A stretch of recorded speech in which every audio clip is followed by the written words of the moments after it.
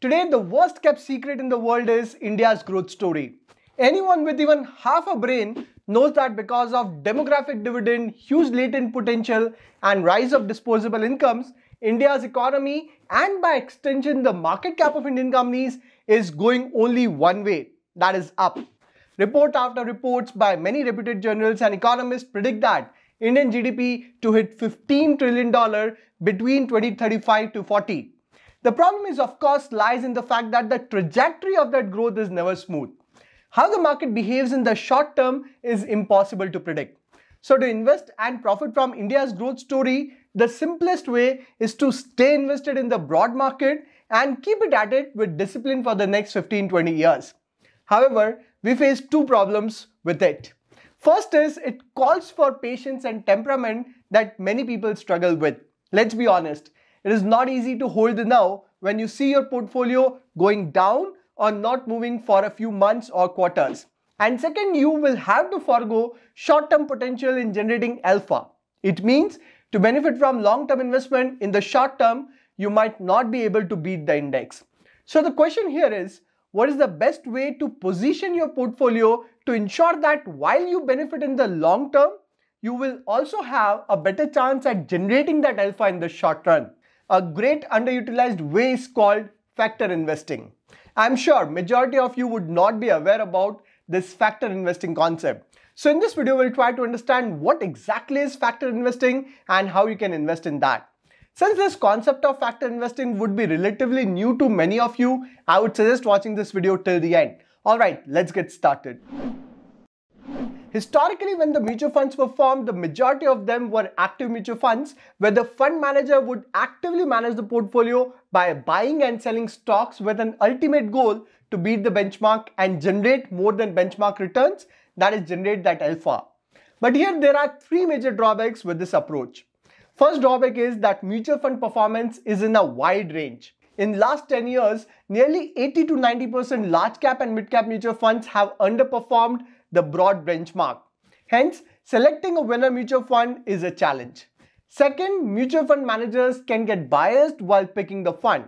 And third drawback is high expense ratio, due to which it becomes difficult for active mutual funds to beat the index. Hence, passive fund, that is index funds, started gaining popularity. They are low-cost mutual funds and would simply replicate the indices like your Nifty or Sensex. But they also have one problem. At max, they can match the return of the index. They can't outperform the index.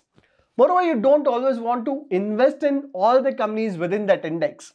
So let me give you 4 cases to help you understand the situation. In case 1, let's say you want to invest in Nifty 50 index fund but avoid stocks with high volatility. In case 2, you might want to invest in Nifty 100 index but want to allocate money only in stocks that are showing upward momentum. Case 3, you might want to invest in mid cap or small cap index but avoid stocks with low liquidity. And case 4, it could be a combination where you want to invest in Nifty 200 stocks but pick only the momentum and quality stocks.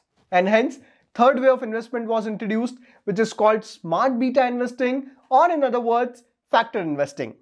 The benefit of factor investing is that it gives you the advantage of low cost investing similar to passive funds, as well as help you maximize the risk adjusted returns. So in simple words, smart beta or factor investing is nothing but a methodology that uses various factors to build a portfolio other than the traditional market cap based weighing methodology.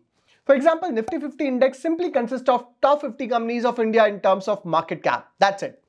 Market cap is the only parameter here. So all stocks within Nifty 50 index would have the weightage as per their market cap. Then you have Nifty 100 index that consists of top 100 companies of India in terms of market cap, and likewise. So this bifurcation is purely by market cap. And as we discussed, within an index, you will have all sorts of stocks. Some are high risk, some are high return, some are value stocks, some are growth stocks, and so on. And as an investor, you might want to avoid highly volatile stocks or avoid stocks with low liquidity and so on. And that's where factor investing, that is smart beta, comes into picture. So factor investing would use various factors to create different portfolios. For example, considering the current volatile market, many investors are looking at low volatile stocks. So low volatile factor would neglect stocks that have high volatility. it would only pick stocks that have low volatility. Likewise, you might want to invest in dividend stocks. So one of the factor could be dividend stocks that offers good dividend. Then another example of factor could be momentum investing, where you bet on stocks that are winning the game and generating high returns. So like I said, there could be multiple factors, and based on those factors, you can pick the factor that suits your investment style and market condition to invest in stocks that could potentially generate that alpha over the benchmark. Now the biggest question is how to invest using factor investing. So here there are two approaches. First approach is you directly identify your risk profile and shortlist the right factor fund that suits your investment style and invest your money. There are multiple factor funds available in the market. But there is only one problem with this approach. In most of the cases, investors don't know their risk profile and end up selecting wrong factor fund. So there is an app called Eliver that offers factor investing, also known as Eliver Factors. I've been exploring this app from last few months and have invested in some of the factor funds. Let me give you a quick demo of this app. When you download Eliver app and start using it for the first time, you need to complete your profile and give a quiz. This quiz would help you understand your risk profile. And this risk profile assessment is very important before investing the money, because in many cases, people end up investing in high risk stocks in spite of having a low risk appetite and end up panicking. So this quiz on Eliver app would help you identify your risk profile and generate a risk score. Once your risk score is generated, you can go to their home section, and on bottom you will find options of factor. Once you click on that and then click on get started, you will find multiple Eliver factors for you. Here you should note one thing. Currently Eliver has 10 factor funds, but it would recommend the Eliver factors based on your risk score. So in my case, my risk score is 79, which is aggressive high. So I can see all the Eliver factors. Now let me show you 3 Eliver factors where I have invested my money. So first Eliver factor is contrast stories. The biggest mistake that investors end up doing in stock market is they tend to run behind the stocks that have already generated high returns. So when a stock does well, everyone starts talking about it. And that results in investors end up buying the stock generally when it has already jumped a lot. This is called recency bias as well as herd mentality. But history suggests that investors make money when they invest in high quality business, when there's a good correction in the share price and the business is available at attractive valuation. And time and again, we have observed that there is correction even in high quality business due to short-term factors. And contrast stories try to effectively capture these underappreciated quality business across Indian large cap and mid cap space, and hence create wealth for the investor in the long term. Moreover, since the investment is concentrated towards high quality businesses, the portfolio provides strong defense during the bearish phase in the market. So here you can download the fact sheet and check the details of this Eliver factor. For example, its benchmark is Nifty 200, total number of holding is 10, minimum investment is Rs 75,000, CAGR return since inception is 24.9%, expense ratio is 1%, and currently it has 75.4% allocation in large cap and 24.6% in mid cap, and rebalancing happens annually. Now to get access to the portfolio and invest your money, you need to first subscribe to these Eliver factors. So when you click on next, it will ask you to enter the amount. You need to enter at least the minimum amount and then click next. Then it will show you the subscription charge. And when you click on subscribe now, it will show you the amount that you need to pay for subscription. Please note that here you are not investing the money. You are only paying the subscription fee. Once you do that, it will show you the entire portfolio with percentage weightage of each stock. For example, it includes ITC with 16.8% weight, HCL Tech with 11.8% weight, Tech Mahindra, Havells, then SBI Card, and few more stocks. Now here you need to place order to invest your money, and this will happen with your broker. So Eliver will only facilitate the transaction by connecting you with your respective broker, and they have collaborated with all the top brokers. For example, in my case, I invest via Zerodha, so I can select Zerodha and invest my money. Please note that all the investment will be stored in your Demat account. Eliver is only facilitating the investment. It is not holding your stocks. And you can always see those stocks in your trading account as well. I hope you got the idea about the entire process. Then second Eliver factor I found interesting was low volt shield. Since currently the market is in volatile state, low volt shield goal is to protect the portfolio from high volatility during the bear phase and also generate a significant alpha during the recovery period. If you want to understand the investment philosophy in detail, then you can click on fact sheet that will show you all the details, including the operational information as well as portfolio characteristics like its benchmark is Nifty 100 low volatility 30 index. There are 15 holdings. The minimum investment for low vol shield is 30,000 rupee and expense ratio is 0.6%. An entire 100% money is invested in large cap. By the way, although these LEVR factors are recently introduced, they have been backtested for last 10-15 years of data against their benchmark. And you can see the return performance as well as risk measures.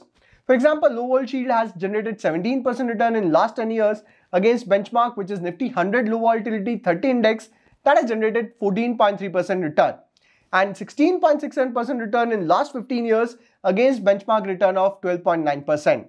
If you look at the risk aspect, in 10 years, while low vol shield volatility is similar to benchmark, in 15 years, the volatility is lower than benchmark. That has resulted in better risk-adjusted returns as compared to benchmark.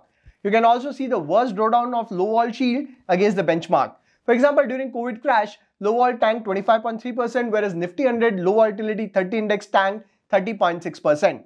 Now again, to get access to the portfolio and invest your money, you need to first subscribe to these LEVR factors. Once you subscribe, you see the entire portfolio. For example, low vol shield include HDFC Bank with 6.4% weightage, Dabur with 6.4%, then it includes Sun Pharma, Airtel, IOC, Kotak Bank and so on. Then third LEVR factor that I found very interesting is growth gurus. The simple reason behind selecting this factor fund is because Indian economy is poised to become the third largest economy in the world. Factors like rising income and spending levels would significantly boost the growth of Indian companies. And hence, I have opted for growth gurus that essentially try to capture the growth of Indian economy with a balance between both large cap that would continue to be the leader in the sector and mid cap stocks that would become the large cap in the coming years. The interesting part of growth guru is that it provides both growth potential but at the same time provide a moderate downside protection. For more details, you can download the fact sheet that shows its benchmark as Nifty 200 and has 10 stocks in the portfolio with minimum investment of 1 lakh rupee and has generated a CAGR return of 24.3% since inception in December 2005. It has an expense ratio of 1% and currently it has 72.2% exposure in large cap and 27.8% in mid cap, and rebalancing happens on quarterly basis. Then you can compare its performance against the benchmark for 1 year, 3 year, 5, 10, 15 years and since inception. If you look at it, year to date in last 1 year, it is not able to beat the benchmark. But in the long run, it has significantly beaten the benchmark. Likewise, you can study its volatility against the benchmark and the worst drawdown periods. Similarly, LEVR has few more LEVR factors like dividend titans, well defender, value bargain, hidden value and so on. So overall, the idea behind LEVR factor is to first help you understand your risk profile and then it suggests the right factor fund that can help you generate that alpha considering your risk profile.